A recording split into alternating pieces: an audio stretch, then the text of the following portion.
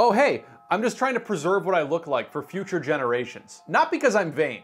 This is not a good photo, but because there are all sorts of ways to capture someone's visage. Famous artist Andy Warhol used to take Polaroids of paintings of people he made. And before cameras came about, silhouette drawings of your shadow were all the rage. Wow, listen to this guy play. There's also the statue too.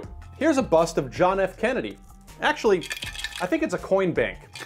Either that or this is a very unfortunate depiction of an exit wound. Anyway, whether it's a photo or a piece of art, these are attempts to capture what people pretty much look like. But when it comes to our ancestors, or other creatures before our time, scientists aren't always 100% sure how things appeared before one's eyes. Take dinosaurs. As noted by London's Natural History Museum, preserved dinosaurs with feathers were discovered back in the 90s. But just how many dinos had feathers, and which ones, is a point of contention among scientists. To be safe, you better skip their depictions in movies like this. And not just because of the feathers, but because of the rest of the content too. But the work to recreate what ancient creatures may have looked like isn't just up to the computer types over at Industrial Light and Magic. It's also the domain of paleoartists like this guy, John Gurche. I definitely have to be very much an artist and very much a scientist when I work on this kind of project. And I have to basically switch heads when I'm working.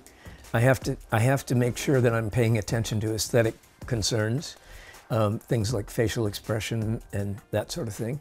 And I also have to make sure I'm true to the science. Like he said, paleoartists mix artistic skill with scientific knowledge. And here in his studio, he's crafting lifelike models of our ancestral cousins.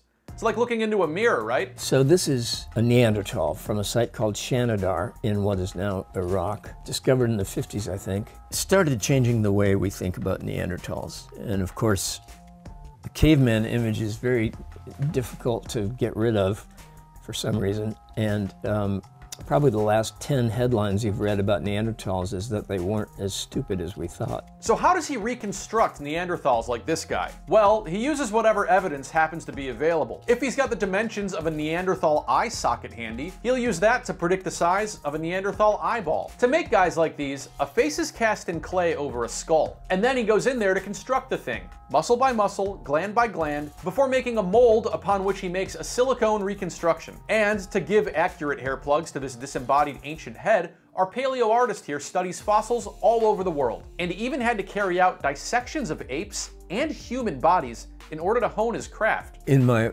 training and also in my early years of my art career, I was doing a lot of paleontology-focused art in a sort of general way, but my first love was always human evolution, because I think of the evolution of humans on Earth as one of the most remarkable points in the history of life. Other choices the paleoartist makes are speculative. Did Neanderthals have eyebrows, for instance? Or did they go full Jason Biggs back in the day, circa My Best Friend's Girl? Now, this work isn't being done just to please whatever ABC executive is probably actively considering a reboot of that Geico caveman show now that the writer's strike is over. Recent scientific research has suggested that ancient hominids like Neanderthals may share more DNA with humans than we originally thought to believe. While that doesn't mean the show is a documentary, the paleoartist here says it's important to reshape the perception of how we think about our ancient ancestors. These were complex beings.